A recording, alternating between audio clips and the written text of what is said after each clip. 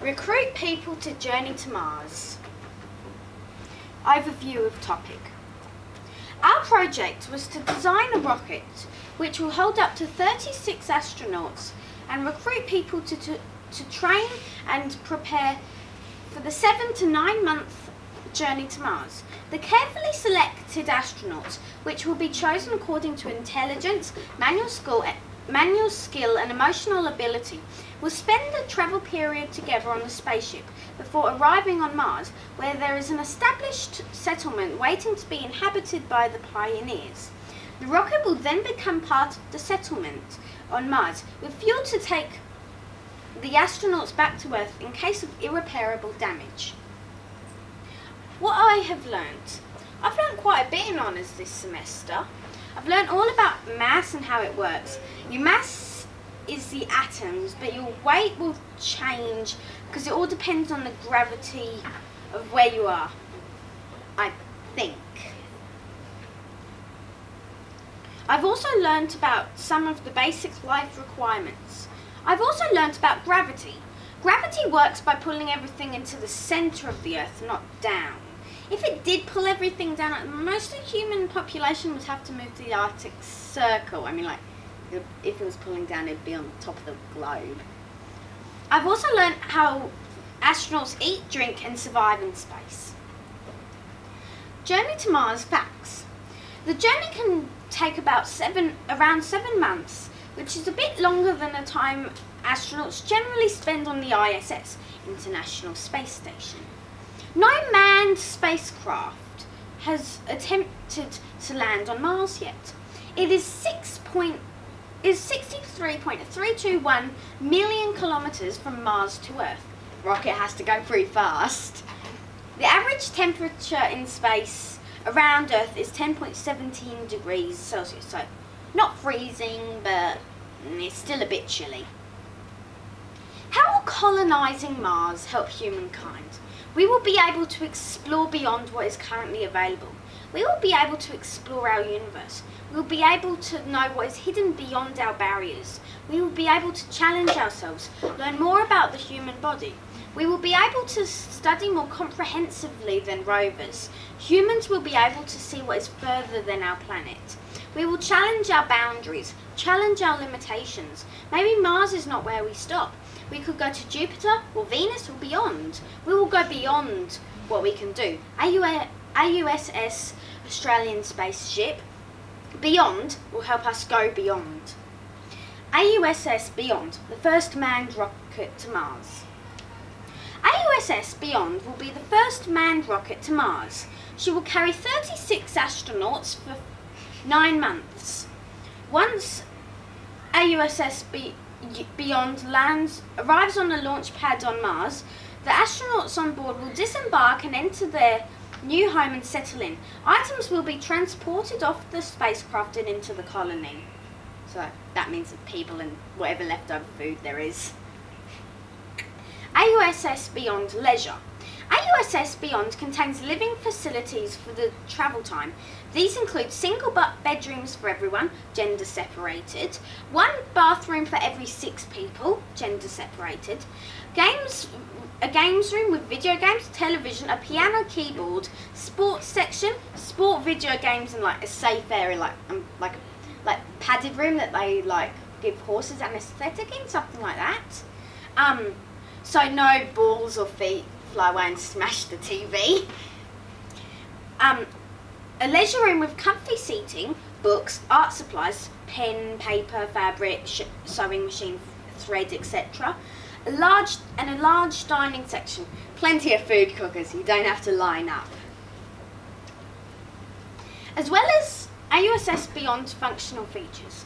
As well as letting the astronauts have fun, AUSS Beyond also has to keep them alive. I mean, like, not very useful having a dead people colony on Mars. Here are some functional features. Water recycling, space-based solar panels, SBSP, on all the outside to collect energy for heating, water, lighting and more. Didn't get round to adding them. The mirror tiles disappeared. Fuel to boost the rocket through the atmosphere, so that there's a little bit just here at the bottom. Emergency fuel to get the astronauts back to Earth in case of an emergency. In case anyone microwaves a fork. Da, da, da. And a computer room for directing the rocket to Mars. Not much help without it. The build. The designs. So here are the materials. It has changed a lot from my original plan, but it stayed generally the same a bit. So the type of material real was aerospace grade aluminium or titanium or carbon composite structures for the outside, cardboard post tube, and white paint mixed with PVA, and it's gone from a party hat to a TV screen stuffed with tissues to make it white. Silica, yeah, I didn't get around to making them because I didn't really understand them. Graphite, tungsten, aluminium alloys, and many other combinations of materials which can withstand such high temperatures for the, it says nozzle, but it was actually like the boosters. I said washing liquid cups, but I couldn't get enough, so plastic cups. Not washing liquid cups. This is my original sketch. As you can see, there is a little bit here that comes off once it goes through the atmosphere. You can't really see that sketch very well. Anyway, this is my digital design. A little bit small, but computer room, female bathroom, female bedroom, bathroom, food storage, kitchen and eating area, games room, leisure room, male bathroom, male bedroom, water recycling, oxygen generator and solar panel controls, emergency fuel and fuel. And I lost my original design, my original online design, so I forgot to add fuel for the atmosphere.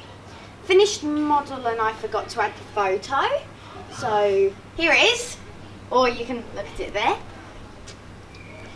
Model parts and review. Right, so my main parts of the model, starting at the top, first main part of the model is the nose. Its purpose is to let the rocket glide through space. I built the model nose out of the television's screen part, and I stuffed it with some tissues to make it white. The main part of my rocket is the body. I built it out of a long post tube, which I painted white with a mix of white acrylic paint and polyvinyl acetate glue, PVA, to make it stick to the packaging tape that the tube was wrapped in, because it was a bit too late once I realised it wouldn't stick. And last but not least is the boosters on my rocket.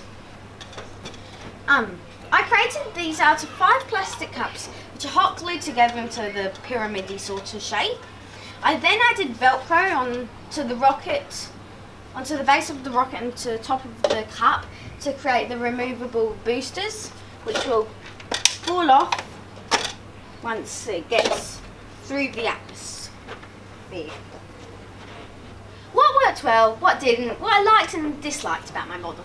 Found that the postal tube worked really well for the body, as it was quite hard, so it wasn't flimsy when I was doing work to it.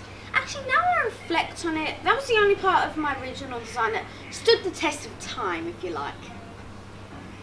In my original plan, I was going to use party hat painted white as the nose, but it kept falling off, and because of the plastic layer on the party hat, the paint kept flaking and just yucky.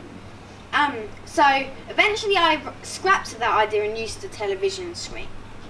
What I liked about my rocket is how it looks fairly clean and tidy, and like it doesn't have cardboard showing. But what I don't like about the rocket is that I didn't get time to add some colour, and it can't stand up by itself on the boosters. Other than that, I'm pretty happy on how it turned out. Thank you. But one last thing. Cup her down.